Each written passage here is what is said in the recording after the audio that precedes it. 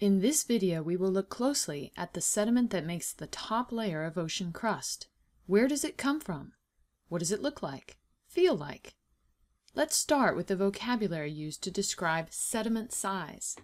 Though there are many terms used to describe sediments of all sizes, we'll simplify them for this class into three categories: muds, sands, and gravels. Technically, gravels are sediment grains larger than 2 millimeters in diameter. Muds are less than 1/16 millimeter. Sands are everything in between. Where is each of these grain sizes found in the ocean? The largest grains, the heaviest, settle quickly in still water and require high-energy water to be picked up and carried. The smallest grains require perfectly still, unmoving water to settle out. Ocean environments are separated into two major geographic zones: neritic, over the continental shelf, and oceanic, over the slope, rise, abyssal plains, mid-ocean ridges, and trenches. Neritic waters tend to have faster moving currents interacting with surface waters in the shallow bottom. These waters can pick up and shift around larger sediment grains. Rivers that enter here will retain mud-sized sediments in suspension and can carry them quite a distance offshore. Gravels tend to stick close to shore. Fine sands collect in medium-energy coves and can be carried out to the edge of the shelf. Muds settle out only in closed-off, no-energy lagoons. Oceanic waters are deep with no currents that touch the bottom. Gravels and sands cannot be transported out here by anything other than floating icebergs, so the sediment that falls here is only the suspended muds. Where do these muds come from that get out to the oceanic zone? Nearby rivers that have a lot of suspended sediment, airborne dust and ash that settles on the surface, and the shells and debris of organisms that live in the surface waters and settle to the seafloor when those organisms die. The oceanic zone represents 4/5 of the world's ocean environments. However, the sediment that collects in the margin environment is the thickest in the world, up to 9 kilometers thick, compared with the oceanic sediment thickness, which increases from 0 at the ridges to 0.6 kilometers at the thickest, oldest edges of the abyssal plains. Even though the sediment that collects in the margin environment represents only 1/5 of the ocean's surface, its sediment volume represents almost 90% of the total ocean sediment. Why? Sediment collects here much faster, at rates from 1/2 to 800 meters per 1,000 years. For comparison, in the oceanic zone, sediment collects at its fastest 1 centimeter per 1,000 years. Pause now.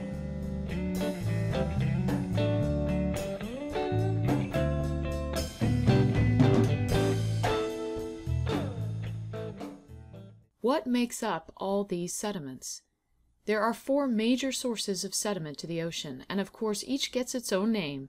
We call sediment that originated from rock weathering on land lithogenous or terrigenous sediment. What is it made of? Bits of rocks and minerals. When next to a weathering cliff, like along an eroding coastline, the material is made of bits of the rock in the cliff, and gravity carries them towards the ocean. When dropped by glaciers, these sediments can be quite large and come relatively preserved from the backcountry far inland. We call both of these types of sediments immature because they haven't been modified much by travel. They can be angular and poorly sorted, consisting of grains of all compositions, shapes, and sizes, mostly gravels. When lithogenous sediment is carried by rivers, on the other hand, it becomes mature.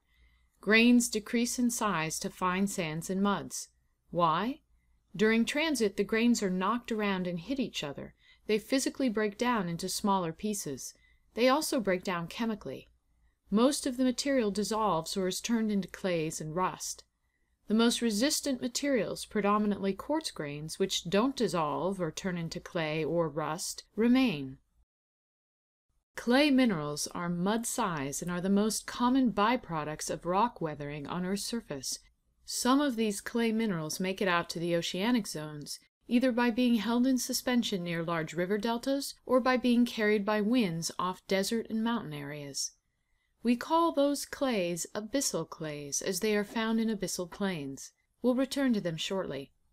As lithogenous sediment dominates the coastal margins and accumulates at the fastest rates of all sediments there, and also reaches out in its mud-sized form to the deeper parts of the oceans, predominantly as abyssal clay, lithogenous sediments make up the largest percentage by volume of marine sediments. However, because most of this volume stays close to the margins and piles up there thickly, they represent only 45% of the total seafloor surface coverage. The sediment that covers most of the seafloor surface is biogenous, which consists of shells of dead organisms and dominates the oceanic zones. The most important contributors to biogenous sediment are the single-celled autotrophic and heterotrophic plankton that live in the surface waters. Billions of these organisms live and die with lifetimes of days to weeks. Their shells collect on the bottom of the seafloor and contribute to siliceous and calcareous oozes, depending upon whether the shells are made of silica, siliceous oozes, or calcium carbonate, calcareous oozes. The term ooze tells us a lot about the consistency of these sediments. They are all mud-sized, a very fine flour-like material. Larger gravel-sized shells contribute to neritic nearshore sediments where there are large reefs, either tropical coral reefs or colder water reefs made of mollusks like mussels and limpets. We'll return to the oceanic oozes shortly to describe them in more detail. Another type of sediment called hydrogenous represents minerals that are produced from ions that were originally dissolved in water. We call that process precipitation. Seawater has many dissolved ions in it, and in numerous locations those ions reach a concentration that is higher than can be dissolved by the water anymore, either because of evaporation of water or because of an influx of dissolved ions. We call that state supersaturated, and you can learn more about this in the seawater chemistry video tutorials. For now, we'll focus on where to find these precipitated hydrogenous sediments. At shallow inland seas where rains are limited and evaporation rates are high, minerals can precipitate in high amounts.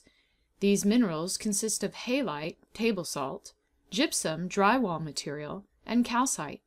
In some areas of the abyssal plains, dissolved phosphates and manganese become supersaturated and precipitate as nodules that grow bigger over time as new material precipitates atop the older material. Any other place in the ocean where sediment precipitates from solution? Something we discussed in the plate tectonics and earth formation video tutorials? Hydrothermal vents. Hot waters rich in dissolved ions leached from the ocean crust enter the colder seawater. As that hot water cools, it becomes supersaturated with dissolved ions. Cold water can dissolve less than warm water. That's why when cooking, we heat up our water when we want to dissolve things like sugar or salt in it. Hydrogenous sediments are found in many places across the oceans, but they represent less than 1% of the surface area, as they are largely scattered.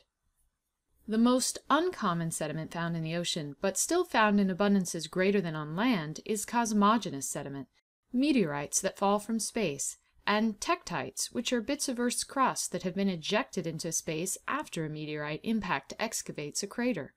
This ejected, excavated crustal material melts as it exits the atmosphere and solidifies as it falls back down, producing a spherical teardrop-shaped glass nodule with eroded pits created by its journey back down through the atmosphere.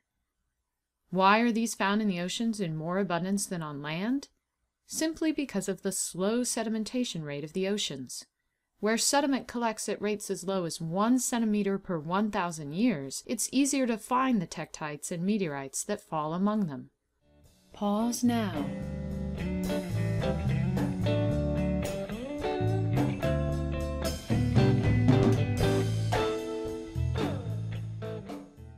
Now let's return to the oceanic zone and look more closely at the mud-sized abyssal clays and siliceous and calcareous oozes that form there. Are all three found in the same location? In most cases, one is the dominant. Why? Abyssal clays, remember, are lithogenous or terrigenous, so they will dominate near high-volume rivers with large deltas. Without rivers nearby, abyssal clays come from the settling of airborne dust and ash that's been blown from the land. If there are nearby deserts with high wind activity, the rates of abyssal clay settling can be comparable to that of calcareous or siliceous shells. So the settling rate of abyssal clays in the deep oceans can be anywhere from 1 millimeter to 1 centimeter per 1,000 years.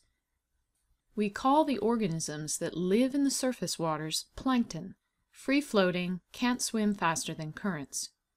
If they are autotrophic, make their own food, they are the bottom of the food chain and are referred to as phytoplankton. Heterotrophic plankton are referred to as zooplankton. Diatoms are phytoplankton with silica shells, SiO2. Coccolithophores are phytoplankton with calcium carbonate shells, CaCO3. Radiolaria are the most common zooplankton with SiO2 or silica shells. Foraminifera are the most common with calcium carbonate shells. These 4 organisms play very important roles in the world's oceans, and it's valuable to memorize these names and shell types now, as they will appear many times throughout future video tutorials. We'll review one more time, then you'll take a quiz. Autotrophs, diatoms and coccolithophores. Heterotrophs, Radiolaria and Foraminifera. Silica shells, diatoms and Radiolaria. Calcareous shells, coccolithophores and Foraminifera. Pause now.